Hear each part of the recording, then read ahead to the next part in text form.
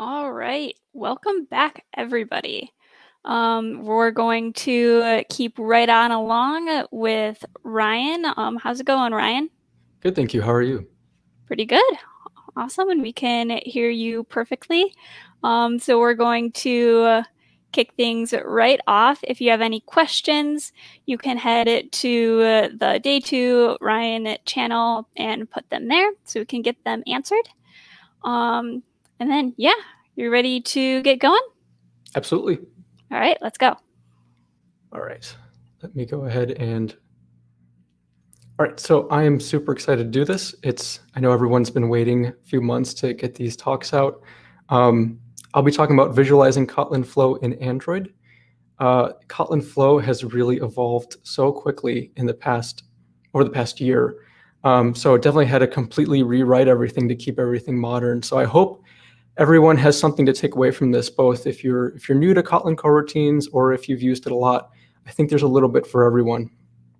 Before I introduce myself, I'm going to give a little teaser about what we're talking about today. So we'll be talking about what we see here. We'll be talking about this. I'll describe what these are. And we'll be talking about this third one. So what are these things that we're visualizing here? The first one's flow. It's just a regular cold flow with data going into a coroutine. The second one is state flow, which came out a few months back. If you notice, items are going into these two coroutines, a fast and slow one, and one actually gets conflated. The second value in the slow coroutine gets conflated. And then an up-and-coming feature is shared flow. Not quite out yet, but it might be in a future release coming out soon. And we'll be able to get some benefits from that, but it's evolves on the existing flows that we've seen so far. And we'll talk about some more things in the Kotlin coroutines library, and we'll even take a tour of Chicago to keep things interesting. So my name is Ryan Pierce. I'm currently a mobile developer. I work as an Android developer at Capital One, but I've been doing mobile development for quite a while now. A fun fact is that I'm super passionate about space exploration, and I also was born and raised in Schaumburg, Illinois. In fact, that's where I'm giving this talk right now. So hopefully I keep things in the spirit of Chicago Roboto. But so let's start off with flow. Flow is sort of the first flow to be in the Kotlin coroutines library. And it's sort of your most basic part to this whole adventure that we're going on. But we've seen it a lot in Android development because Android has adopted Kotlin. And so let's go into how it has made its way into the feature development that we do every day. So why Android? The first thing is asynchrony. I would argue that the majority of Android is really asynchrony, whether it be waiting for a user to do something, whether it be trying to read from a local database, or communicating with the server. Really, there's sort of tons of different ways that we have to deal with asynchrony in Android. And there are bad ways of doing asynchrony, like what we see here. It's a classic Christmas tree of callbacks. There's even a star on top. So when we deal with all these different types of asynchrony, there needs to be better architectures that allow us to write things more clearly, more safely. Also, there's been this big movement in software development as a whole, including Android, to follow the reactive streams, like the design guidelines behind it. It's more of an idea and a concept than it is an implementation. And various libraries have implemented the concept behind reactive streams. And in fact, Flow is inspired by and conceptually Kotlin's implementation of reactive streams, at least in the Kotlin coroutines library. So again, why Android? In Android, we want clean architectures. We want an architecture that allows us to write safe code and code that is reliable. And a lot of what Flow inherits in terms of clean architecture comes from the coroutine library. We get reactivity from the coroutine library, mainly from suspension. Coroutines are safe. There's a lot built into coroutines and channels that come from the idea of making sure we avoid the pitfalls of asynchrony. And it's designed to be performant. There's a ton of engineering mind power that goes into the design behind coroutines and flows. So we wind up with these architectures that are extremely reliable. Flows are also super ergonomic, and I always call flows ergonomic. And what I mean by that is it feels good to use them. We can look at the example below. Let's imagine we're shopping for apples. What do? First thing we do is on start, we get a basket. We filter for apples that aren't rotten. On each apple, we put it in the basket.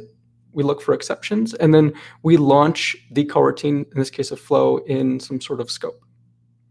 And it's very simple. You can write things very clearly that's very easy to read in these sort of in syntax.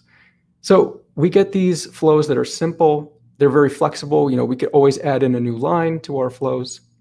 And they're just simply reliable. It's something that I've always seen in the Kotlin coroutines library. So, like I said, flows are heavily built into the Kotlin coroutine library. And to a certain extent, flows are coroutines. And one of the really important things we need to understand about coroutines is suspension. So coroutines are often compared to lightweight threads or pretty callbacks, and there's merit to both analogies. But what I think is really unique about coroutines is suspension. So we might have two suspending functions, one called getValue, one called getNextValue. And when we launch them in a coroutine, what we'll see is as the coroutine is running, it has the ability to suspend. And we can write this sort of synchronous looking code that can actually pause and perform these asynchronous operations. If you are unfamiliar with suspension, you can think of it as being like hitting the pause button on the old VCR or DVD player or Netflix. Basically, unlike other asynchronous systems that wind up blocking your threads or just sort of hang, coroutines have the ability to really pause and then resume later using a continuation object. But the other real superpower that comes with coroutines is structured concurrency. It was something added in later on, but it's just so incredibly powerful. And the way that it works is we create a scope. And when we use that scope, we have to have that when we launch coroutines. Basically, coroutines have to be launched in a scope. And so if we launch, say, 3 coroutines, we want to make sure this gets cleaned up, and we can do that by canceling a scope. And so it makes it so that the big challenge of like the thread world where we have to clean up our resources and we don't want to leak resources, it makes a lot of that a lot easier for us as developers to control and manage. So the other thing that's in the coroutine library are channels. And if you've been following the evolution of the coroutine library, you'll see that we're starting to migrate away from channels and using more flows in our applications, our apps, our use cases. But channels are a very, very important part of the coroutines library, and flows are also heavily built on channels. Now, if you haven't used a channel before, basically the way that they work is we have a coroutine that produces values. And in this case, a fan-out channel can have multiple coroutines consuming those values. But instead of a broadcast type behavior, what you wind up seeing is the values from the producer coroutine get split amongst the consuming coroutines. So value 2 goes into processor 2, not 1. And they get split until the producer coroutine is exhausted of all of its values. So where channels plug in is this idea from CSP called share by communicating. The analogy comes from the Go language, but the idea is that we don't want shared mutable state, and channels allow us to effectively share by communicating. Again, avoiding some of the pitfalls that come from asynchronous computation. So cold streams. Flows at the end of the day are these cold, non-blocking data streams. And I'll do a quick example.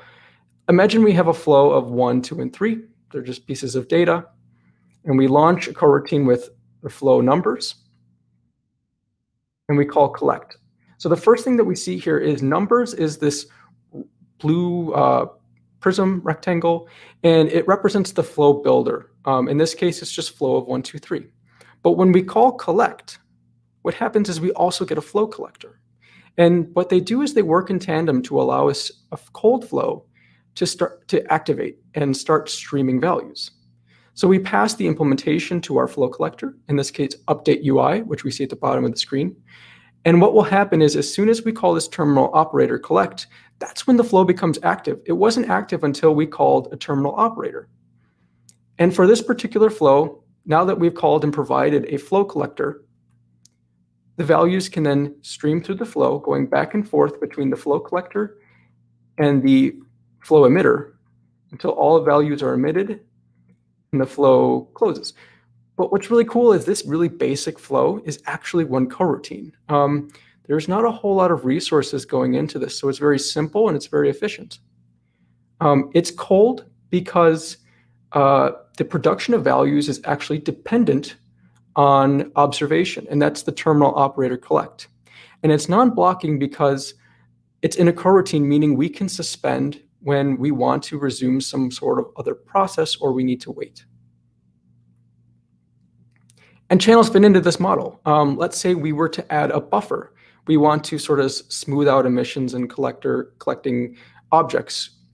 What that does is it adds a buffer channel in between the collector coroutine that we saw before and a new emitter coroutine.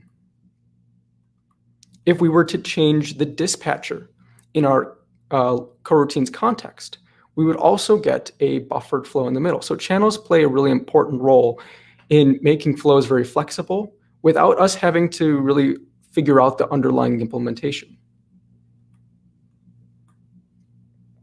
So flows being in the coroutine library are, like I said before, are reactive. And I'll give you a good example. Let's say we have an app that populates a list view of users.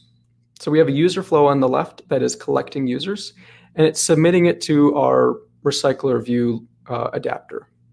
What's happening is every time we get a user, the collect operator is running and submitting our list, but when there isn't a new item being emitted from the flow, collect suspends, or our coroutine suspends.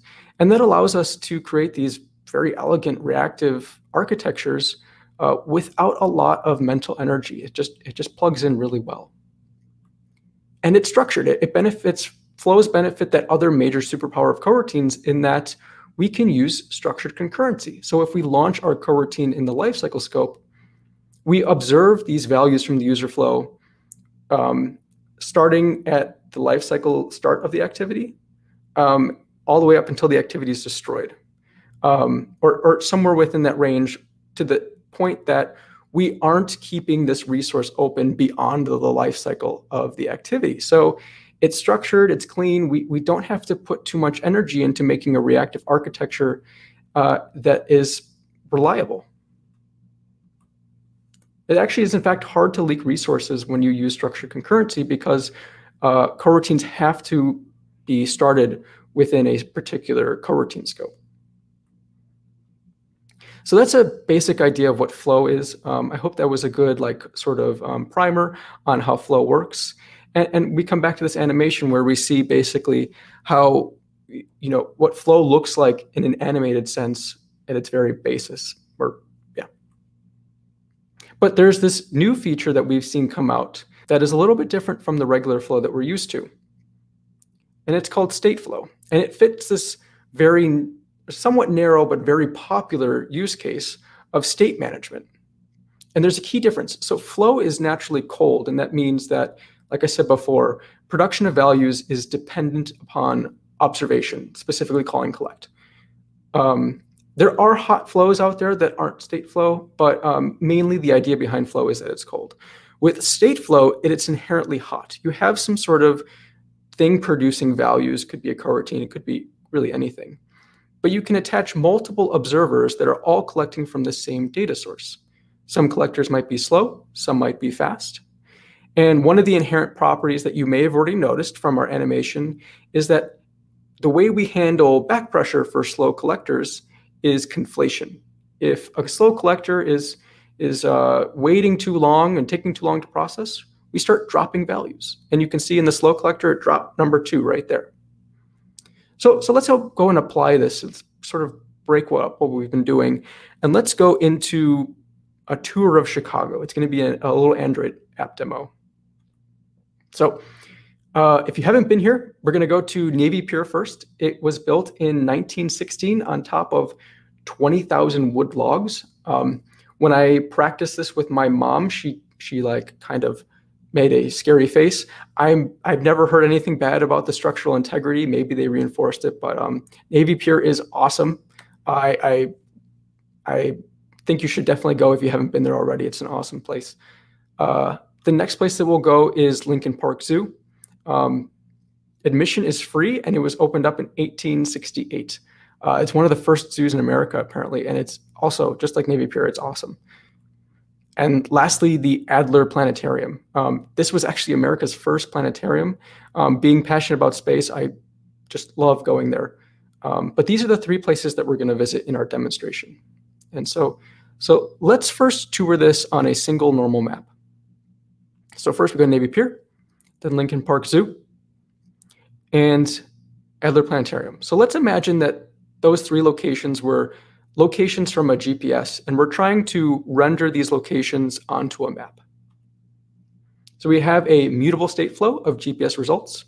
It's initialized with GPS result on standby, and I'll get into why we have that later. We then publicly expose the mutable state flow using a regular state flow so we can observe it. And then we have to provide values into this mutable state flow. So what I'll do is I'll make a coroutine that can go ahead and do this. It takes a flow of locations, which are GPS results. We take that flow, and on each of the items emitted, we put the value into the state flow, and that's how we do it. We assign value to whatever the thing that we're pushing into that mutable state flow, and then we launch it. In my case, I did this in the view model, so we launch in the view model scope. This is just like saying launch and collect. It's just a cleaner way to do it, and we'll see this throughout the presentation. So quickly, I'll go into the data models.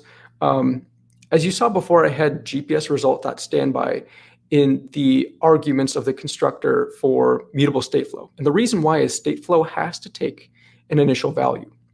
And so a common pattern that we'll see to approach this is to create a sealed class where we have some sort of initial value, in this case, standby. And then when we have new locations, what we'll do is we have another data class that contains that state that you want. So it has a location object. What's location? Location just has a name like Navy Pier and a coordinate that goes along with it. Coordinate is a lat long that comes from the Google Maps API. So let's go back into this demo. How did I actually observe the state flow? We have the state flow GPS results. On start, we set up the map. We set it to a type of normal view. We give it a little bit of tilt. We center it on Chicago. We filter for the new location data class in the GPS result sealed class. And then we just map out the location just to sort of unwrap the location object that we want. And then on each emission from the state flow, we move the marker to the location's, we move the marker to the location's coordinate. And then finally, we launch the coroutine in the lifecycle scope. So this is in obviously some sort of view. So that's all cool. It looks sort of like how we observe normal flows. But what if I want 2 maps? I want to show the normal view, but I also want to show in a zoomed in view of the hybrid map. So we can see Lincoln Park Zoo on the bottom right, and we can see Adler Planetarium. So I don't want 2 unique cold flows that could be out of sync. I have this hot resource that I'm trying to observe. And that's totally fine. What we can do is state flow is perfect for that. We observe these location changes, which provide the same data source, across 2 separate views. So for the hybrid map in the bottom left, we just say GPS results.onStart. We set up the map. In this case, it's a hybrid map. It's got a bearing of 270 degrees, a pretty shallow tilt. And then we filter for our location object like we saw before. And then instead of moving the marker, we move the camera. So we have 2 different views observing the exact same state, but doing different things from that. And we launch in the lifecycle scope because it's a coroutine. We want to add one more thing in there. Again, no problem, just like we saw before. We want to add a new view that tells us in a Google search about the place that we're going. GPS results, filter for the location, and instead of a map, we just have a web view, and we load a URL that just queries Adler Planetarium. And then we launch the coroutine. So a lot of you might be saying, this sounds awfully familiar. I know of ways we can do this. And if you're thinking more from a Kotlin perspective, you might be thinking of conflated broadcast channel. And there's a reason. This was the way that we tend to do these sort of broadcasts of state.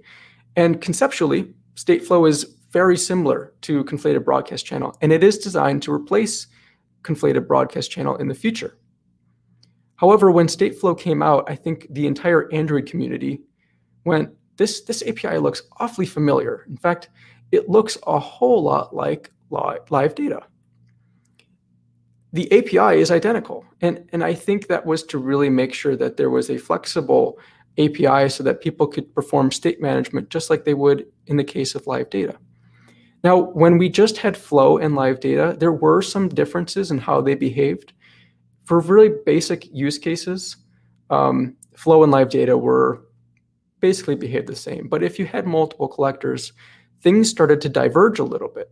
With Stateflow and shared flow, we're seeing a lot of those gaps get bridged. So it's really cool how we can see that we can do all of these things that we did with the live data, we can now do in the Kotlin coroutines library with very little addition. So let's keep going. I want to improve this map. I don't want a Google search. I want a list of the places that I visited. And as we can see, we went to Navy Pier. We have a visit to the Lincoln Park Zoo, and Adler Planetarium is below that. So we just take out the web view. We add a recycler view.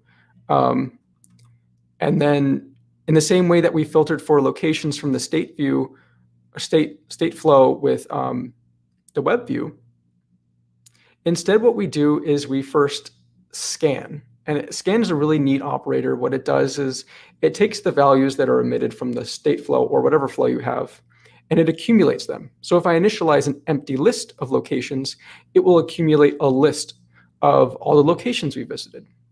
And the reason why we need that is because the recycler view in this case has submit list. So we need to submit the full list of places that we have visited and are just visited. So on each, we call the adapter submit list and provide the list of places that we are visiting.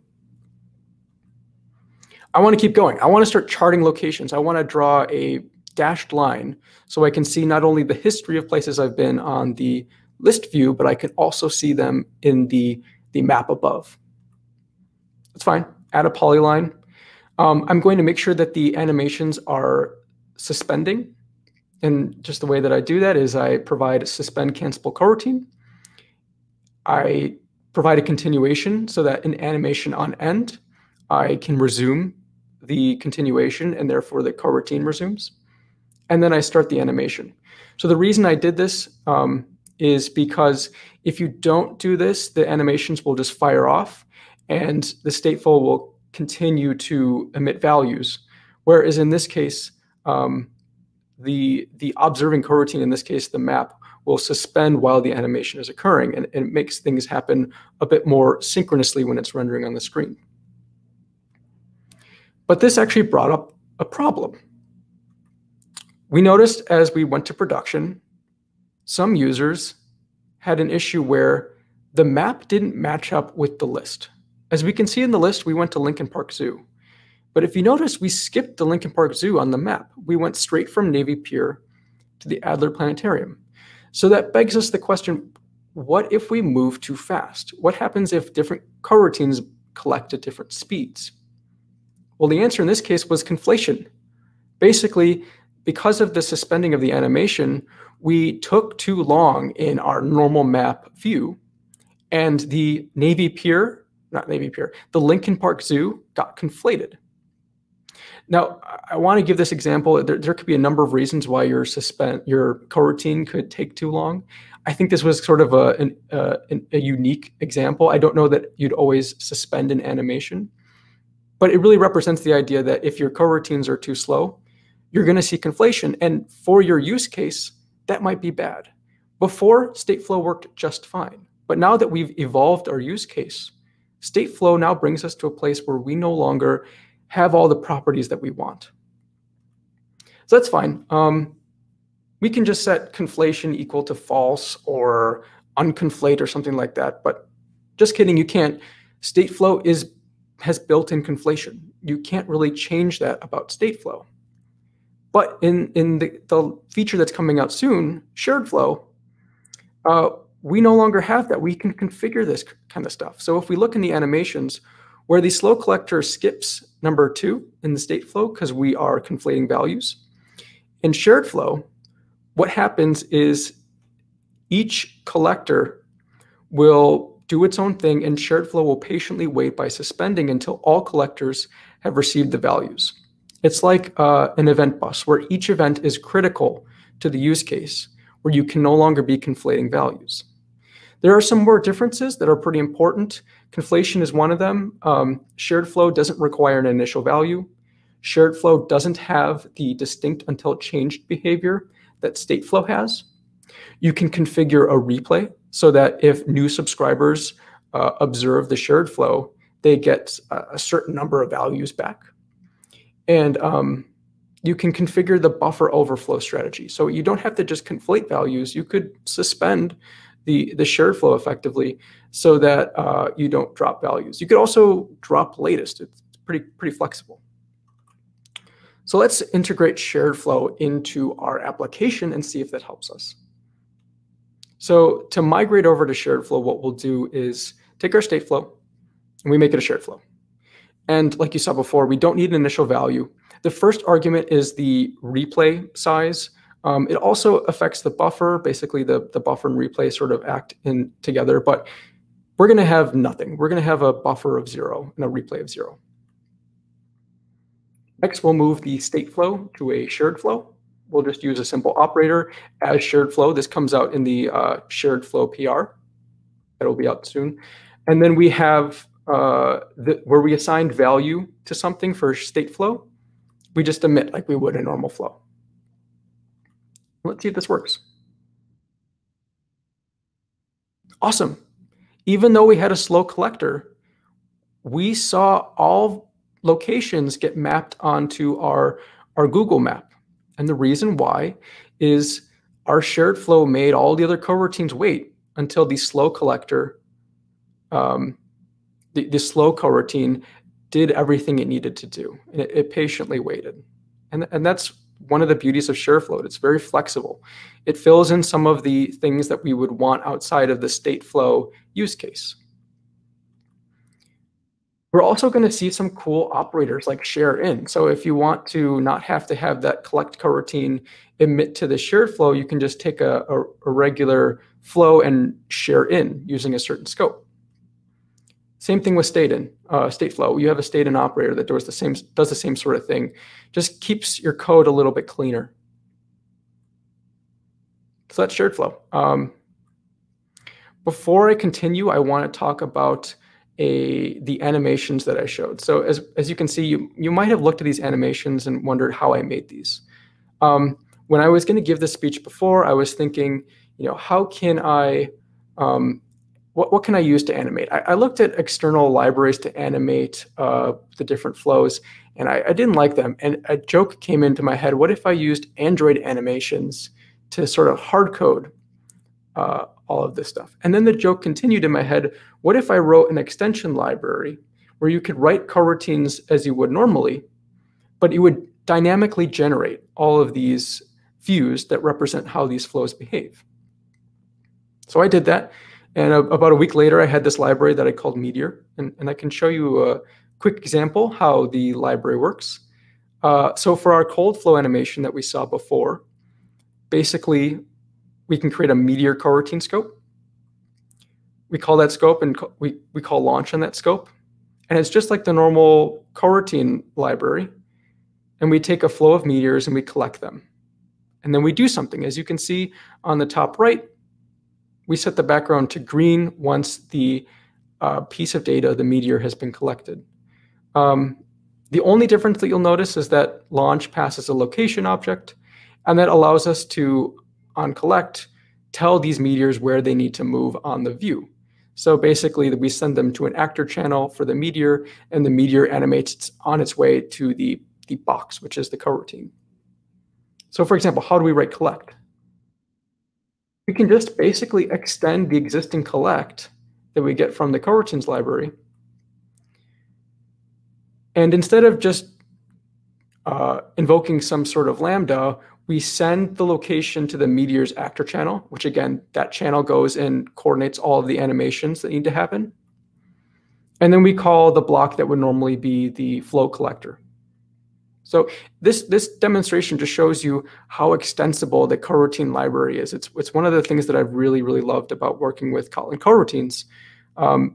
If you want to make it more flexible and build it the way that you want to, Kotlin and the Kotlin coroutines library with extension functions and the fact that the Kotlin coroutines library is open, it's very easy to do that. So there's one more thing I want to talk about with flows, and it looks sort of like this, or it might, and it has to do with concurrency in flows. So if I wanted to do some sort of concurrent processing within a flow, I might build something like a worker pool. And that's what we're seeing visualized here. There are a bunch of ways we can go about this, but what do we mean by concurrency within a flow? So aren't flows already concurrent? Normally when we refer to concurrency in a flow, we're saying the flow that we're using in a particular coroutine is concurrent with the rest of your application. But what if we have transforms inside our flow that we want to happen concurrently? Remember, flows sort of go back and forth between the emitter and the collector. But what if we have like a filtering that we want to do that we wish we could do concurrently and maybe even parallel if we have the resources and threads to do that? So there is some discussion about flows that might be able to tackle this challenge. It's something I'm really interested in. It's not named yet, so I'm not going to give it a name, but I will go into what's going on in the space right now. So if you wanted to do concurrency within a flow, what you might do nowadays is use a function called flatMapMerge. It has a concurrency argument and a transform that takes in a value and returns a flow of a value. And so the way you would use this, for example, is if we look at our apples example from before, we'd get our basket and we'd filter for is rotten and we put each apple in the basket. But what if we have multiple people that can help us check the apples if they're good or not? What we could do to get that sort of concurrency is use flatMapMerge. We'll have a limit of 3 for our concurrency, which is sort of like having 3 processes that could run. We have to take a flow of it being an apple, and perform the filtering. Now, there are a couple problems that I find with flatMapMerge. The first is that flatMapMerge, the concurrency isn't explicit. You probably wouldn't know that this was concurrent unless you saw the argument to the function, or you just had looked through the documentation beforehand. It's not obvious, and so someone coming into the coroutines library may not realize that it's concurrent or know that this is what they want if they're trying to achieve that. The second issue is that it breaks our declarative model. We have to break out into this new nesting level to do the tasks that we want, the transforms that we want concurrently. We also notice that we have to create a flow in our flatMapMerge. Why? That's because transform, our argument to flatMapMerge, has to return a flow of a value, not just the transformed value. So it makes this a little harder to read. It's not as clear that what you're doing is concurrent and that the transform's just the filtering. So there are a couple ways we might tackle this in the real world outside of flatMapMerge. We might do something like a channel flow, and this is similar to how flatMapMerge is implemented. Basically, you have a channel flow. For each item in a flow, you quickly launch a coroutine, and because coroutines are launched instantly, we just launch it for every value, and then each coroutine starts running and performs the transform and sends it into the channel flow's channel. And the channel flow just merges all these values into a flow at the end. Another way is the worker pool that I showed in a rough animation of before, where we have not only the merging channel like an actor channel, but we also have a job queue where we basically submit tasks or jobs to a worker pool of coroutines. They go and perform the transform and send into that merging send channel. But this leads to sort of a big problem. You wind up with lots of ad hoc implementations of these concurrent flows. And sometimes they look just like this. There's a big problem with these two implementations that I provided. They have none of the error handling that you should probably have. They are not optimized for a production environment. But you'll see things like this in apps where people are trying to achieve concurrent flows or worker pools.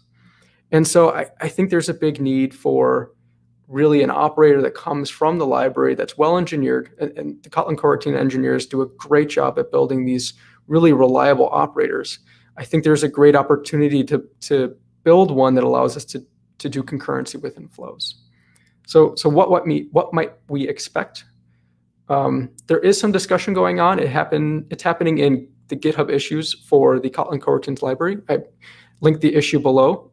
If you'd like to read up on it, go ahead. It's a very interesting discussion.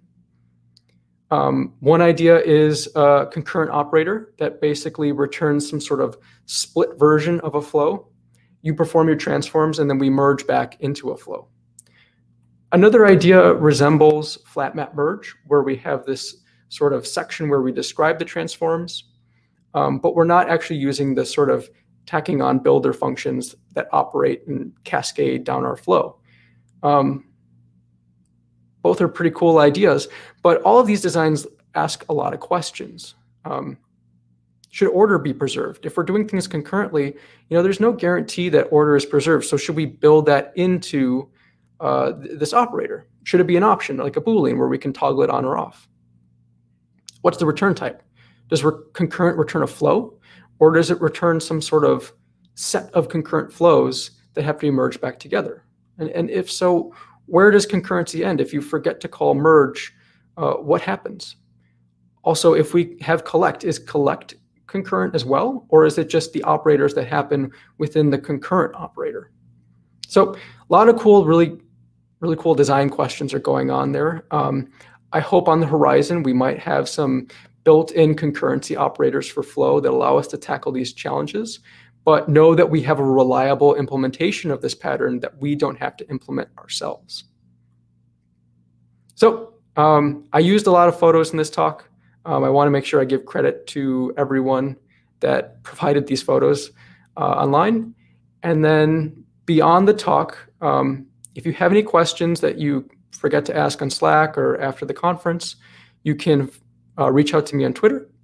And then you can also go to my GitHub to see the 4 repos I went through, basically maps for the state flow, for the shared flow, the user flow, where it was just a regular cold flow in this case, and then the Meteor repository.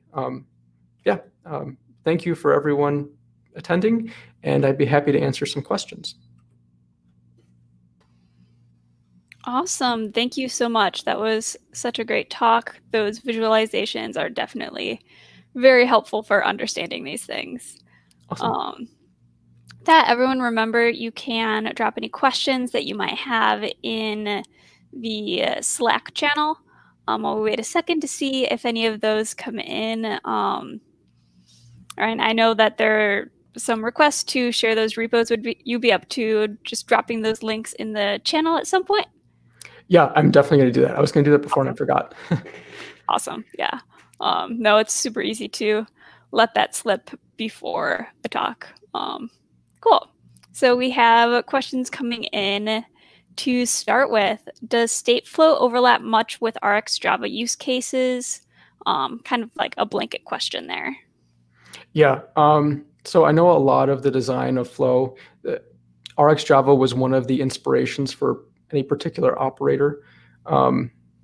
So there is a lot of the care that went into RxJava was brought into the Kotlin coroutines library. I can't say that anything maps one-to-one. the engineers behind Kotlin coroutines definitely wanted to build something that was theirs, that they felt was built well and that they owned. So they weren't trying to just copy, one-to-one. But with that said, Kotlin coroutines has a ton of operators that convert back and forth between the objects that we had in RxJava. So you can pick and choose. You can have both, and the converter functions back and forth are there. So I kind of dodged the question a little bit. They accomplish similar things where we're trying to have a more reactive architecture. They're not necessarily one-to-one in terms of how they're implemented, but they work really well together and accomplish the same asynchrony, or at least reactive asynchrony that we want. Nice. Awesome. Another question, what's the best example for combine latest in coroutines? Combine latest. What's the best example? So combine itself, I know is great because when we have multiple sources of data, we can basically merge them into a single combined object, and we limit the number of flows that we have to observe. That model doesn't necessarily scale when we have lots of teams working on a particular app, but that's when combine really shines. I haven't used combine latest actually, so I don't want to say something wrong about that. But combine really fits in really well when we have sort of that unidirectional flow where we only want to have one state object. Yeah. Awesome. Thank you. Everyone, you can continue to put those questions in the channel and we can answer them asynchronously there. And until then, thank you very much, Ryan, for giving your talk. And everyone else, we will be back here in about 9 minutes. Feel free to fill your drink, stretch your legs. If you haven't visited the expo, go ahead and do that. It's in the sidebar on Hopin. Click Expo and explore our wonderful sponsors. And with that, see you all soon.